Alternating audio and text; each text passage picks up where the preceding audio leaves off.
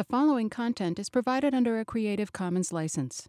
Your support will help MIT OpenCourseware continue to offer high-quality educational resources for free. To make a donation or to view additional materials from hundreds of MIT courses, visit MIT OpenCourseware at ocw.mit.edu.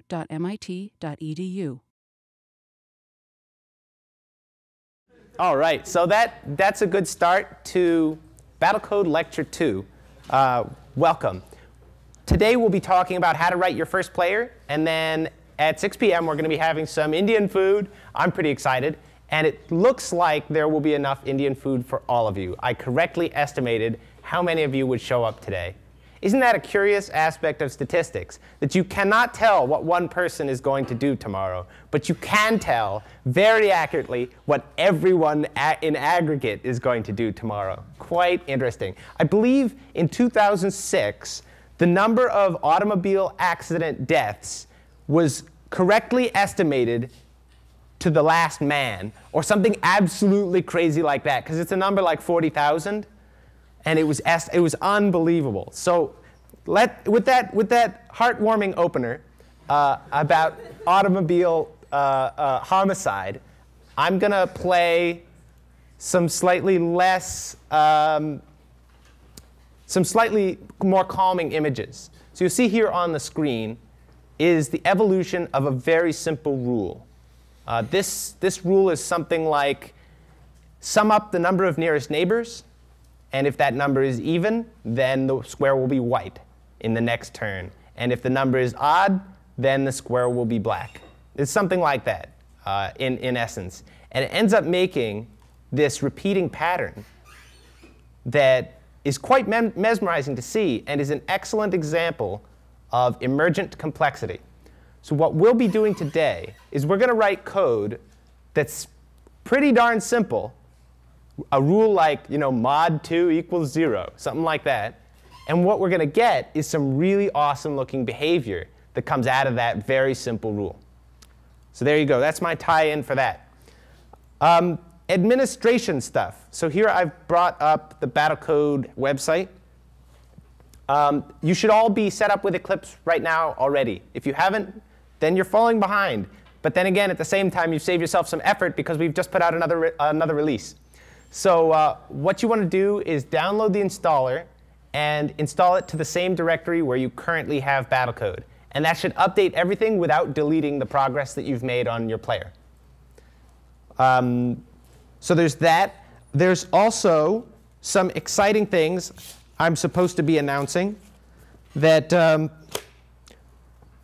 we'll be giving away prizes for things other than winning. So if you're going to see my amazing code and you're going to go, man, I didn't think I could do that well, although I find it much more likely that you could watch what I'm going to do and then go, I could have done that in my sleep. I can't believe this guy.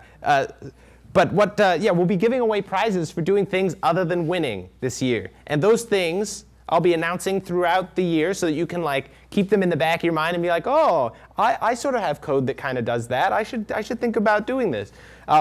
There will be beating the reference player with the fewest total bytecodes, beating the reference player in the shortest possible time. By the way, we haven't released the reference player. We will be releasing one within the next couple of weeks. And I don't know if I've said it yet, but to get credit for the course, you have to beat the reference player that we'll provide on a map set that we provide.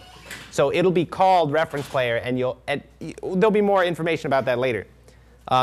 You're also able to get credit by writing a short report on how your code works if you weren't able to beat the reference player. So don't fret too much.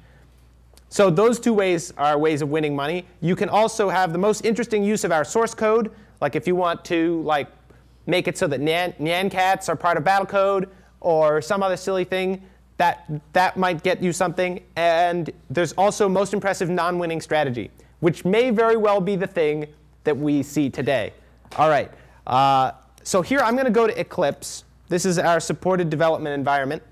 And I'm going to start setting up a new player. So I've got all these extra Battlecode installs because of the development nonsense that went on. So what I'm going to do is I'm going to just start from scratch And I'm going to make sure that I talk about the functions that I'm using in ways that are useful to both beginners and intermediate people. So beginners have to like hurry to catch up, and intermediate people are more hearing about the Battlecode API and hearing about like how things are put together, specifically about Battlecode that they wouldn't already know from their Java experience, for example.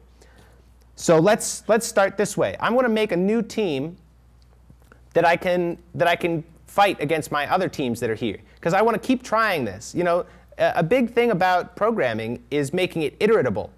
Iterable implements runnable. Anyway, these kinds of things. And so you'll want to have like a bunch of different robots that can play against one another. And so you can be like, all right, I'm going to right-click this Teams folder, and I'm going to go to Create Package, and I'm going to call it, what's a good name for this awesome robot that we're going to make? Yeah, awesome robot. OK, play awesome robot player. I guess that's decent. Yeah. And then in this one, I go New File, and I call it robotplayer.java. It has to be called that, because that's the thing that our game engine is looking for. So then at the very top, we're going to write down package awesome robot player. And then we're going to put a semicolon. Yeah, because you got to do that. Then we'll import everything in Battlecode so that we can use the Battlecode API, which is here in battlecode.common. .star. So that'll give us everything that's in the Java docs. So what I'll sort of want to do is have open the Java docs, maybe in one window or on the side, and have open this in another window so that I can sort of bounce back between them. I'm not going to do that at the moment because that would make things even harder to see.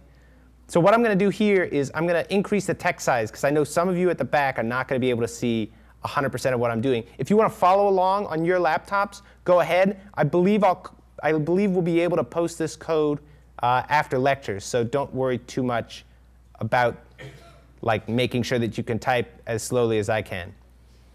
Awesome. Is that too big? It might be. Here we're just gonna run straight in. So public class robot player. You got to write that. So now, OK, so you've written that.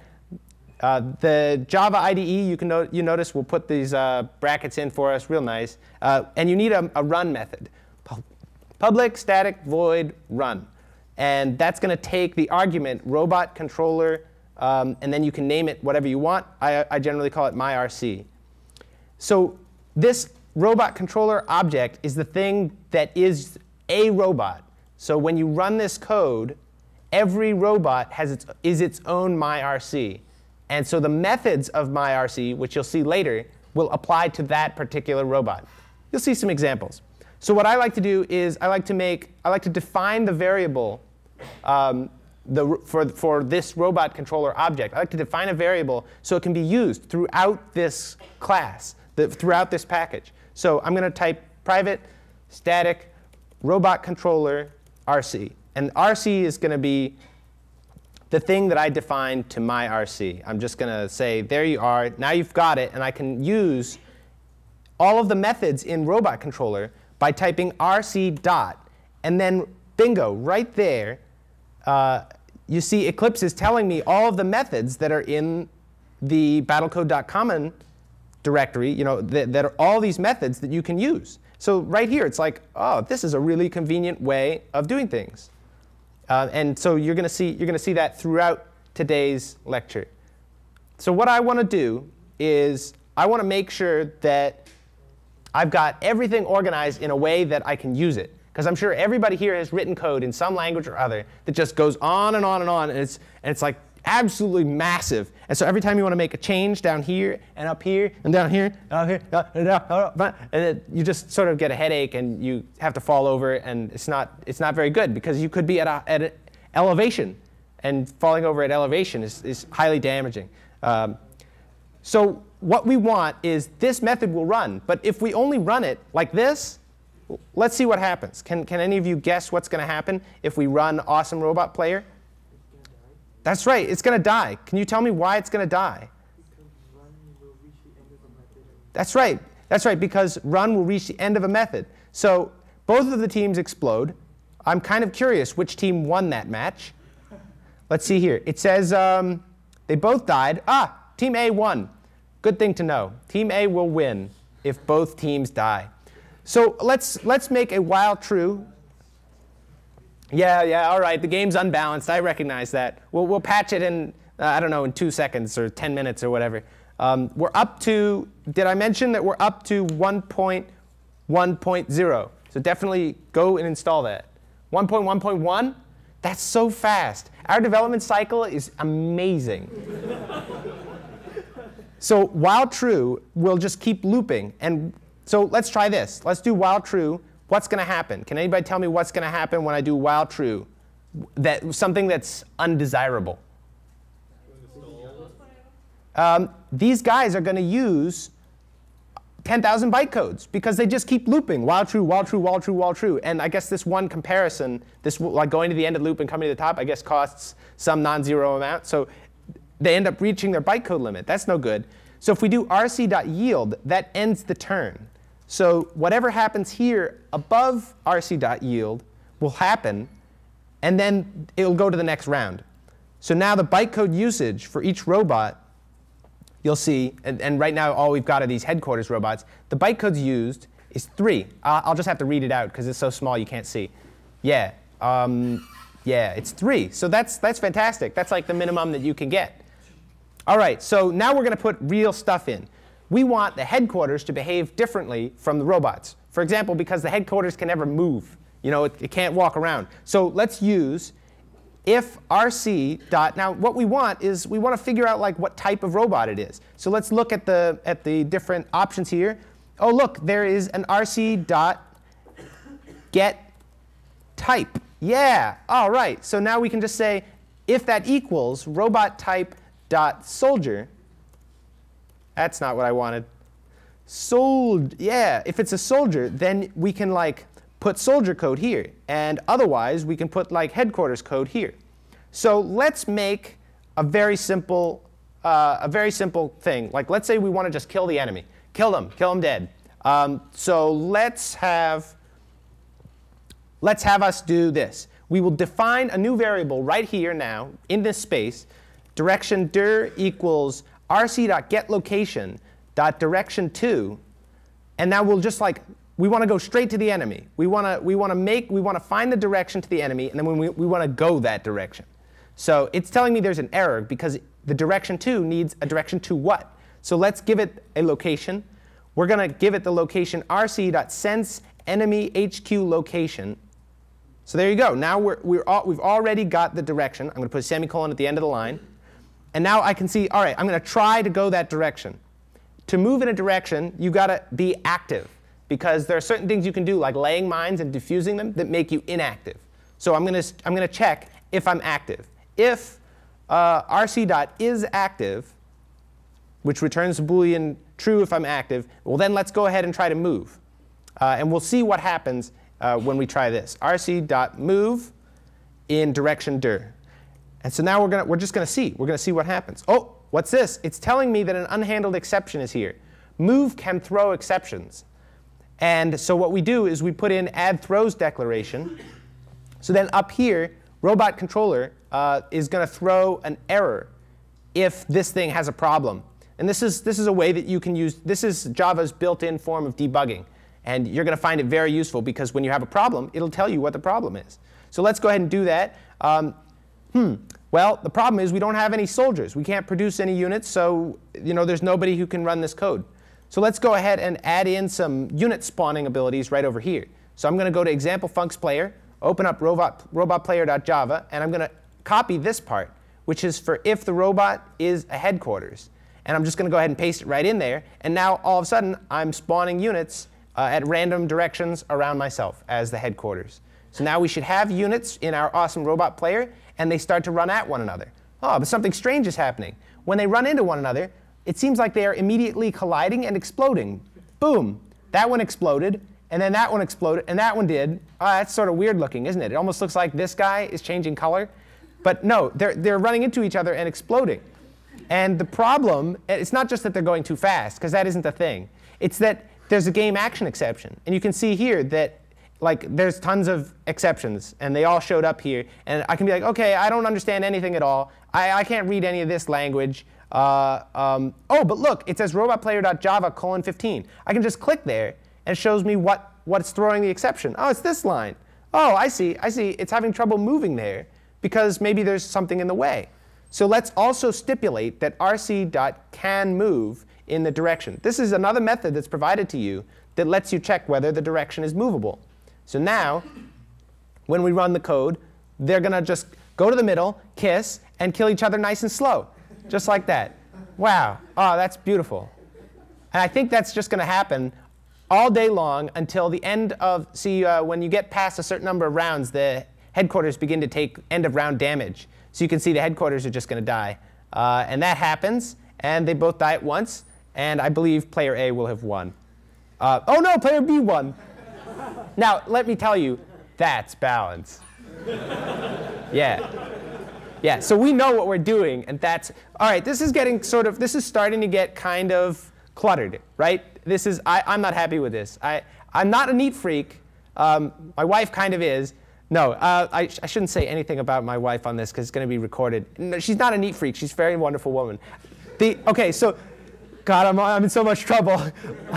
All right. So here's what we're going to do. We're going to make a new method that'll clean the place up. We'll call it public static void. We'll call it HQ code. This is the headquarters code, and it's the stuff that I want the headquarters to do. And I'm just going to copy this in here, and then I'm going to put HQ code there.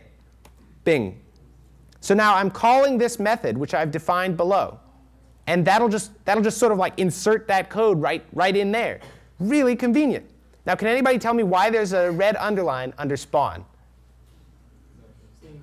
Yeah, a game action exception. So what'll happen is I'll just click on this button, and now this code will have this guy will throw the exception. So exceptions from here will throw up, and they'll throw to here, and then they'll throw even more. Now, let's say that we don't want to throw them all the way up to the top, because you don't want run to ever throw an exception, because it causes your robot to explode. So how do you prevent thrown things from getting out? Like if Billy throws me a football, how do I keep the football from hitting my house, which is behind me? That's right, I catch it. OK, and in Java, the way that that's done, I know a lot of you know this already, but some of you don't, and you're going to think that was a really clever analogy, is you put try on the outside, all right, and then you put, I think I want to put it here. I want to put catch here. Yeah, and so specifically, I want to make sure that I catch the exception. So I'll catch exception E, which will be whatever exception comes out of try will go into E. Now, you see that the tabbing is messed up, because try should have a tab after it. So I just highlight this, and I do Control-I, and that automatically tabs it out. 95% of you knew that already, but the 1%, the 5% I can add. The 5% that didn't know are like, oh, that saved me so much time. I'm so happy. Yeah, so we're going to catch the exception, and then we're going to do system.out.println, and we're just going to say, like, caught exception before it killed us. Yeah, and we're going to just print it. So we're going to go e.print stack trace, and we'll pick the third one because it looks good. Yeah. So now when there's an error, it'll just print down to here rather than killing the robot. At the same time, I should mention that any time a try finds an error and moves to catch, you get 500 byte code penalty right there. So that's like not a great way to write code. You want to avoid having the exceptions at all. All right, but we're getting sort of stuck because we haven't had as much killing as we really wanted to have. So I've got an idea for how to make code that kills that kills the enemy. So let's go with that idea that I have, that I definitely have, and I'm not coming up with on the spot. So that was a joke. I actually am not coming up with it on the spot. I'm so offended that you didn't find that it was a joke. I just have to find out where it is in the notes. It's in capture encampments. Yeah, let's not capture an encampment yet, because that's not as exciting as. Because you know what we would really like to do is just defeat the enemy, and then we'll worry about like sort of shaming them into a greater defeat subsequently. So let's see here. If you're a soldier, maybe the right thing to do is sort of start by massing up your troops in a place. So let's get a place to mass up the troops. Now maybe you only want to do this once, it's sort of like a rally point for everybody.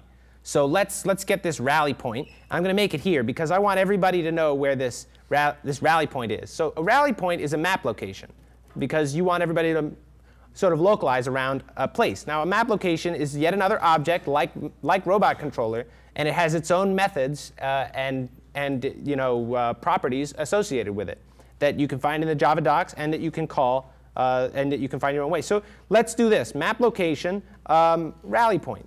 Yeah, we're just going to rally somewhere. This is going to be a good strategy. Trust me, you're going to be excited. So let's find the rally point. Start out. So let's make a function because it's already getting far too fluffy, I think. So let's find the rally point here. We'll say rally point equals find rally point. Yeah. Now where should we rally? I think a decent place. Oh, look at this. It's even going to help me out here. It noticed that there's no method, so I can just click here, and it'll make me a nice method. Look at that. It's just like this HQ code with the private static, and then it has the type that it returns. See, this time we're making a function that returns a type.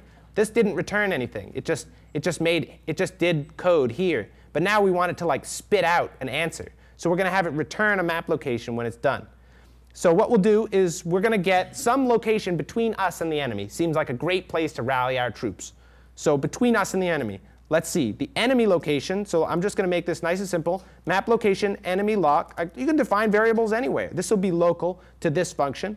The enemy location is rc.sense enemy. Yeah, there. Sense enemy. OK, map location. Our location is rc.sense HQ location. Yeah.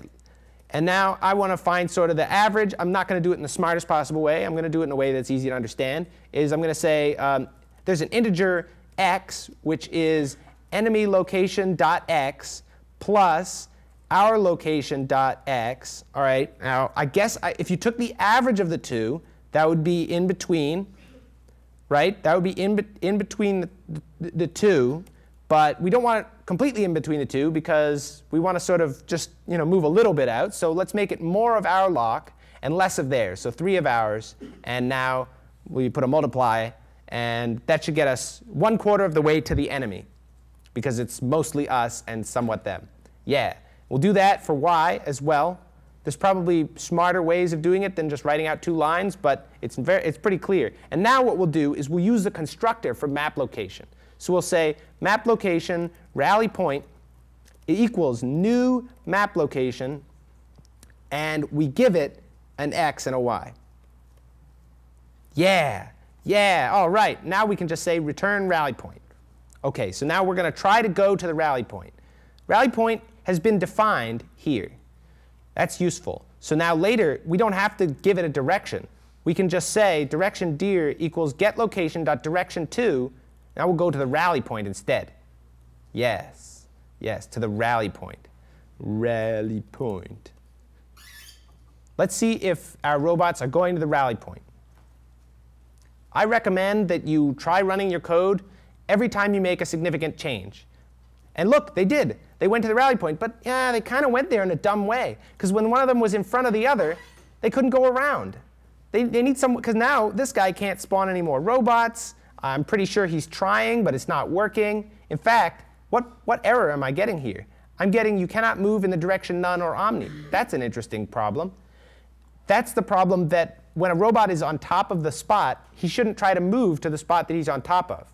So we should also specify that there's a distance. And he should only try moving if there's a distance. So let's just put int dist equals rc.getLocation. Do you always do that too? I always put I before O. Dot distance squared 2. And distance squared to rally point. Yes, that's a useful method. There are a lot of useful methods for getLocation. And you might say, all right, how was I supposed to know that distance squared 2 was a method from getLocation? I was going to write my own manual function that goes looking for x's and y's and squaring them and subtracting them and so on. Not that subtraction is really even relevant here.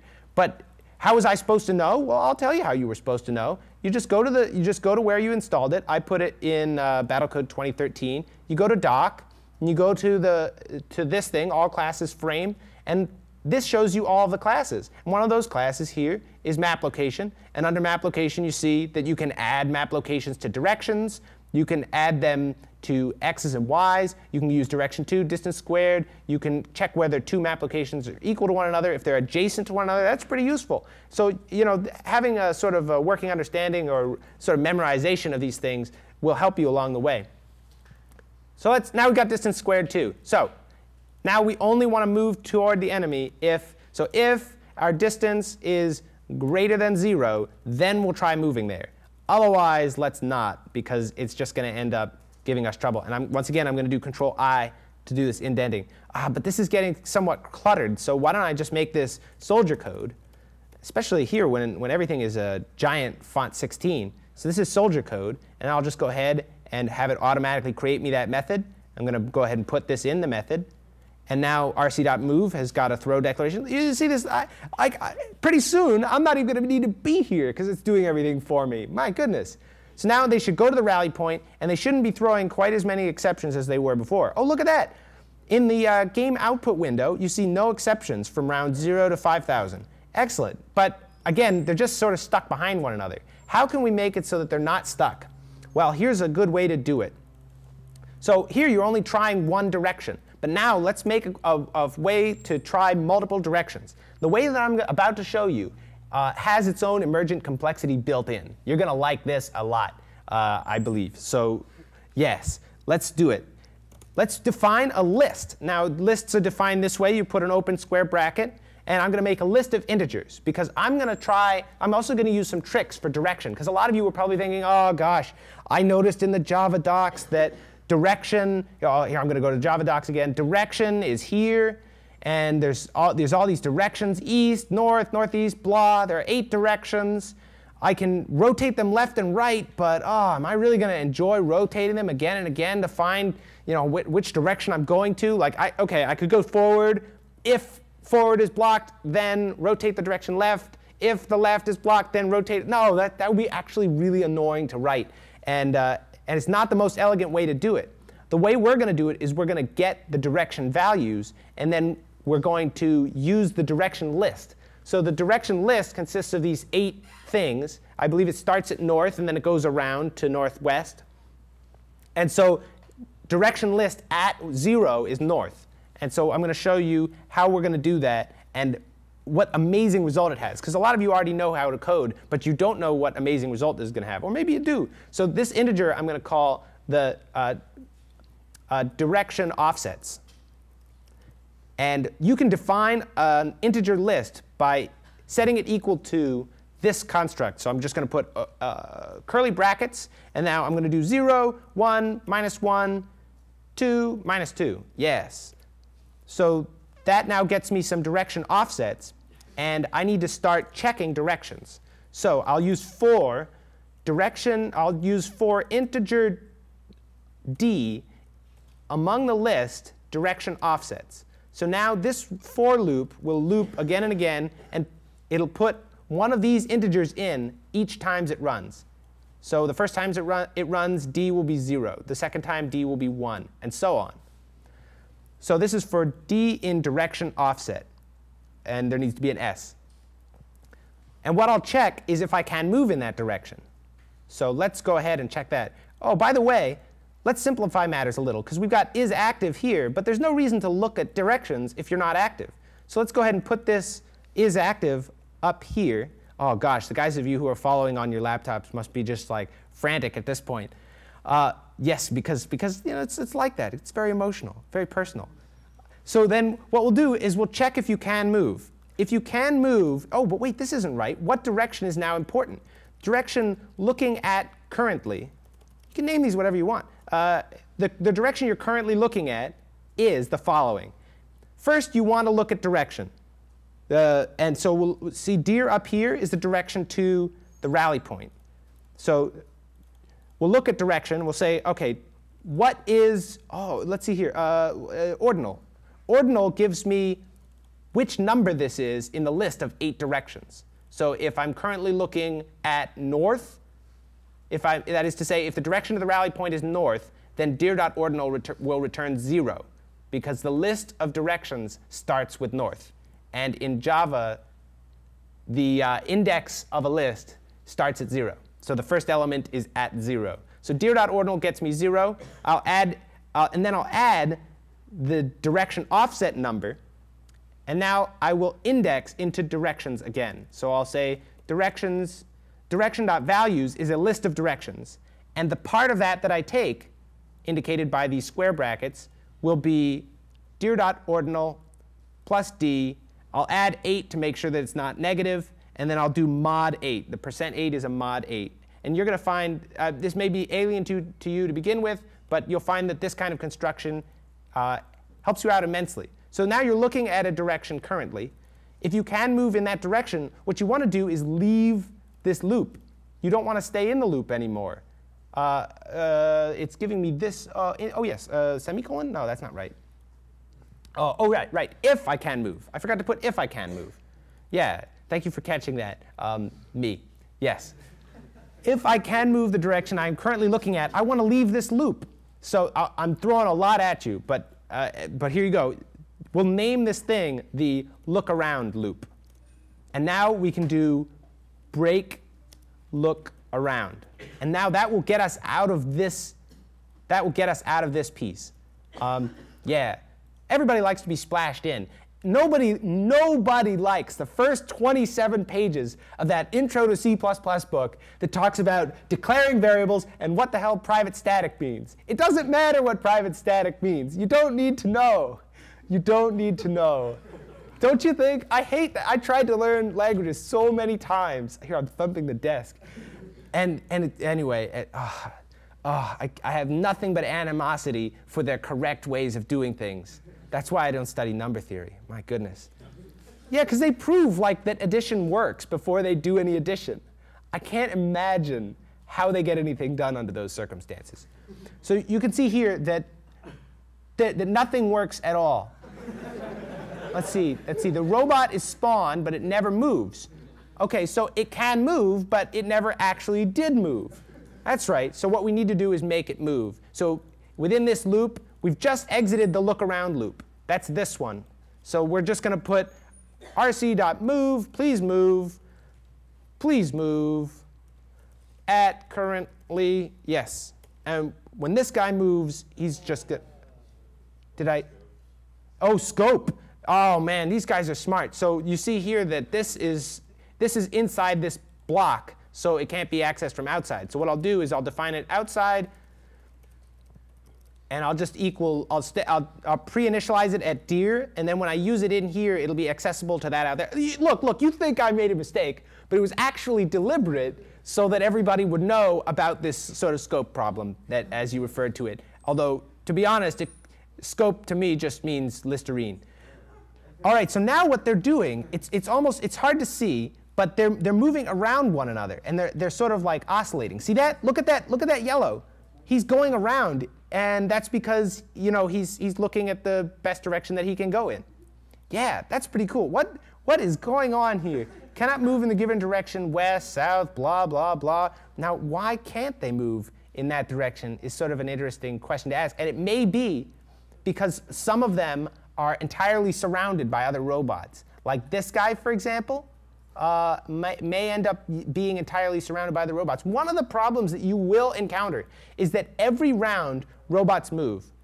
And they don't move synchronously. So it'll be really instructive. If I had the time, I would show you that the number of adjacent robots is not the number that you might expect.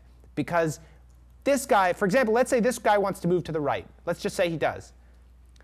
He can't move to the right this turn if he executes before this guy. Let's say they both want to move to the right. But if this guy executes first, then he'll move to the right. That'll take place. And then when this guy looks around himself, he's going to see an empty spot there. It can be very confusing for debugging. So that's going to happen. And you might ask, OK, I recognize that nothing can run synchronously, because then two robots can try to move onto the same tile, and who knows what would happen. It could be like Pauli exclusion principle is violated, 2 electrons occupy the same orbital, and the world comes to an end, a screeching halt, as it were. But so here's how we do it. We use the robot ID. Now this is going to come back later. So don't think that it's just an obscure little thing. This is important. So you can see here that when I click on a robot, it tells me, oh, is this bothering you? I can tell it's bothering half of you. You got like a twitch developing. You're starting to shake. The sweats are coming out. No, sorry, that's me. So the robot, you can see here, this is robot 38, the headquarters. This is robot 115. The lower the robot number, the sooner it executes, because they execute in that order. And I think when a robot dies, its number becomes available, and another one can spawn into that number. In case you wanted it. That's all too nitty-gritty. So anyway, there we've got it. Let's start owning some noobs, as it were. Let's destroy the enemy. It's not going to be as exciting if we're all the same person. So let's make sure that we know who we are. Now, one problem here is that this only goes to rally point. Let's put in an argument to soldier code and change the name so that it's more reasonable, so that it's like go to location. That's kind of nice, and we'll give it map location where to go. Yeah. Now we'll just put this in here, and now this go to location function can be reused. So first we'll just go to location rally point, and then after a certain number of turns, maybe then we'll just go to the enemy base, because we'll have all these sort of clumped up guys. We'll be ready to own some noobs. So let's do that. Let's go to the enemy base. Let's kill them dead. So let's say here, how are we going to figure out what round it is? This is sort of an obscure function, clock.getRoundNum. I don't think that there's really, is there anything else under clock that's worth looking at? Clock, get bytecode num. Oh, you can get the number of bytecodes you have left. That's pretty useful. So you could say, oh, is it worth doing this computation? I don't know if I need that many extra digits of pi. So here, if my clock, which returns an integer, if that clock number is less than 500, yeah, maybe 5. Well, let's just make it 200. We don't have all day. Yeah, we'll make it 200. If it's less than 200, then go to the rally point. If it is more than 200 or equal to 200, let's go to rc.get_sense_enemy. Yeah, let's go to the enemy. Let's just go ahead and kill him. So now we've got these 2 pieces in here. We're going to take our awesome robot player, and we're going to play against hardbot. Yeah, a bot that's supposed to be hard on my map tiny. Yeah. Cannot move in the game. Well, let's just hope that that's not going to be a problem. OK, so I'm getting ready. Get ready for the blitz. It's round 150. It's round 150. Go. Yeah. Yes. Kill him dead. Knocking him out. What bam. One thing that's important is you gotta give yourself a little pat on the back from time to time. That's what teammates are for, to pat each other on the back. My brother always used to do that. He'd give me a giant 5-star, like when you slap someone so hard on the back that it leaves like a handprint. Yeah, but that let me know that he cared. That was important. I think every younger brother needs that. And if you're the oldest brother in your family, then just hit the guy twice as hard. So yeah, you see here that worked. I might just go ahead and send myself an email saying, Max, you sly dog, you made a player that beats the hard bot. I mean, the hard bot's not actually very hard. All right, so we've got that. That was good. But maybe what we'd rather do is be sort of more hunter-like about it. We'll be sort of stealthy. What I think would be really cool is to go after the closest enemy unit. Now, you'll find in the documentation a lot of ways of getting enemy data. Like you can sense where their encampments are and go after those. You can sense where your mines are. You can sense where its headquarters are. You can sense where the enemy robots are. And you'll probably find yourself at some point going through a list and trying to find like the closest enemy or maybe the closest allied unit. So we're going to do an example of that. And what we're going to use it for is, see example this case, where like they're trying to build this encampment and they're shooting at all of our dudes, and our dudes are just sort of like, they're getting hurt. They should just go gang up on that guy. Why aren't they ganging up on him? So let's make a function for ganging up on the enemy, and it'll require that we locate the closest enemy. I mean, we could probably just go to the first one that's in the list, So I don't know, which one should we do? In fact, how about this? We could make code. Yeah, let's try this. Okay, this is interesting. I don't always plan, but when I do, I drink. No, never mind. That doesn't work. So let's see if you can copy a package, and then we'll be able to play Awesome Robot Player against Awesomer Robot Player. Yeah, paste. Okay, enter a new name. Oh, that was helpful. I mean, it's not very smart. AwesomeRobotPlayer.copy? No, it's Awesomer. Yeah, look at that, and it even changed it for me. I tell you, I'm going to be out of a job before the end of the week. So what we want to do now in the remaining moments of lecture is we want to find the closest enemy robot. Now, it may be that there are no enemy robots. This is the thing that I was talking about before. Let's do it. Let's do it. OK, try. So here, I'm a soldier. OK, I don't need to do it if I'm headquarters, so let's just do it if I'm a soldier. We'll say map location of the enemy robot, because after all we currently do is go to places. We go there, and it's implied that we kill all the things that we find. Yes, so the map location of the closest enemy. Now, let's see here. This is only going to be valid when there are enemies. You got to think about this. So let's instead let's get all the enemy robots. So this is a robot list, a list of enemy robots. We'll call it enemy robots if we like. Doesn't matter what we call it. And we'll go rc.sense. Now this is the hardest thing to remember. This is the hardest ever possible thing to remember. Sense nearby game objects. This is it's hard to remember because it's so accurate. Robot.class. So we want robots. We want them anywhere. This is the range, the squared range that we're interested in picking up enemies. Now note that they won't show up unless they are within one of my allied units' sight range. I put in this huge number just because I'm willing to take those. So there's, I put in like 1,000,000, and then I'm going to make sure that they're enemy by doing rc.getTeam. So that's my team, and .opponent is a team method that gets me the opposing team. Now the two teams are Team A and Team B. So that's literally written out as team.A. So I could have written like team.A or team.B, but then I would have had to check if I was Team A or Team B. So you're better off doing it this way. So I'm sensing the nearby game objects. Now I need to know if that gave me any game objects. So I don't know how big this list is. If the list has a length, if enemy robots.length is equal to 0, well, then there are no enemy robots. So I should just do the same thing I was doing before. So there you go. Now we've got code that should be working. But if there are robots, now what have I done here? I haven't commented a single line of code. OK, enemy, no enemies. Nearby. Yeah, I heard somebody tell a real zinger over there. No, I'm just kidding. So no enemies. OK, enemy, yeah, so someone spotted. OK, enemy is spotted. So yeah, no, that's not right. I put this in the wrong spot. You guys are not helping me. Not helping me nearly as much as I was expecting. So now what I'll do is I'll loop through each of the robots. Now I could do the same looping thing that I did before, where I could say like a robot among enemy robots, and then it would put a robot into each one. But instead I'm going to do it a different way just to demonstrate it. I'm going to define an integer I equals 0. And then I'm good, and yeah, there you go. Oh, thank you, thank you. I saw you were going to help me, and I really appreciate it. And we'll make sure that this is the format for a loop that goes with this this type. Some of you are going to be like, that's not the way that the words work that make it explained. And I'll tell you that you are right. And you get a gold medal as soon as we mint them. So yeah, enemy robots.length. And we'll do I++. So this will make I will go up by 1 every turn. So now I can type robot, a robot.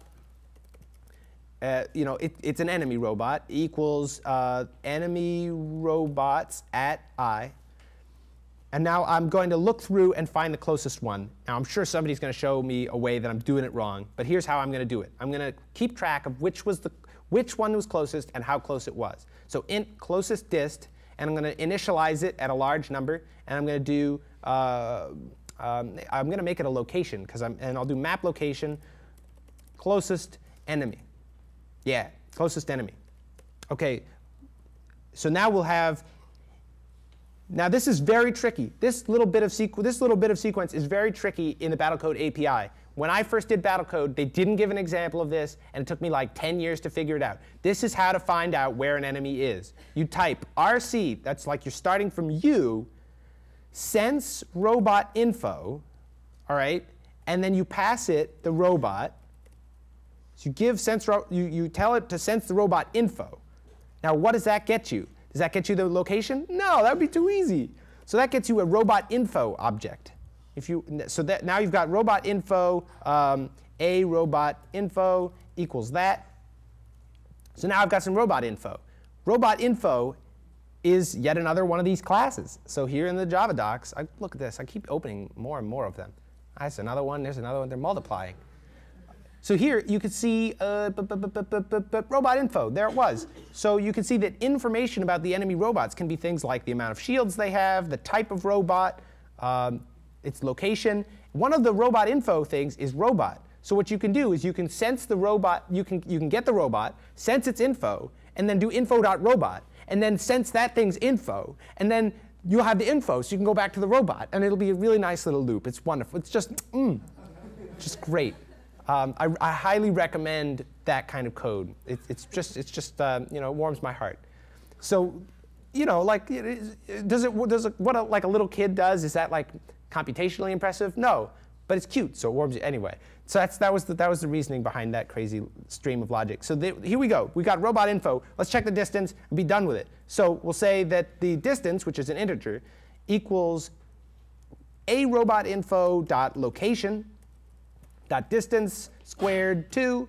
Of course, you could write your own distance squared 2 metric or something or other, but we're just going to do it this way. And we're going to make it the distance from, I guess it could be myself as the robot. So distance squared 2, it's sort of hard to decide.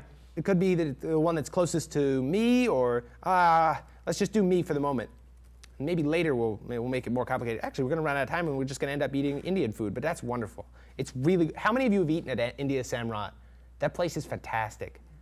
Wow. Oh my goodness. You're in for such a treat. I don't know if it's going to be considered the same level of treat as. Oh, anyway, I'm just going on and on. So if the distance that we're currently looking at is less than the closest dist, then we'll say that it is the new closest dist, and we will assign closest enemy equals. It is at, well, I didn't record it anywhere. It's this one. Yes. So there it is. That's the closest enemy. So once again, if there were no enemies nearby, we would either go to the rally point or go to location. But now what we want to do, oh goodness, hey, quit sending me things on the, anyway. So now what we'll do is we'll just go straight to the enemy. That's what we'll do. If we see one, we'll go kill him. So now what we'll do is we'll pit this code against the previous version of this code, and we'll see which one wins. It's sort of an interesting question. Which code is better, to go straight for the enemy base or to go for the closest enemy robot? Because maybe on their way to the base, I mean, everybody shoots on their way to everywhere.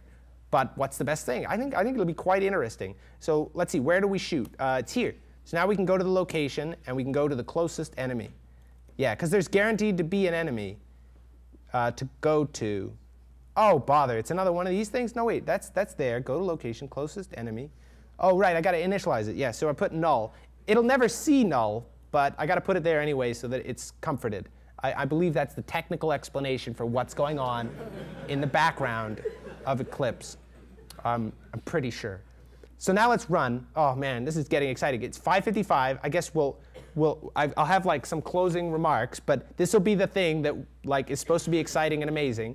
We'll have awesome versus awesomer, all right? And but these guys are so, they have a lot of fun. That's so important. I didn't say that again. All right, so raise your hand if you think that Awesome Robot Player, the original one, the original Awesome, is going to win. 3 hands. How many people think that Awesomer Robot is going to win? 4 hands.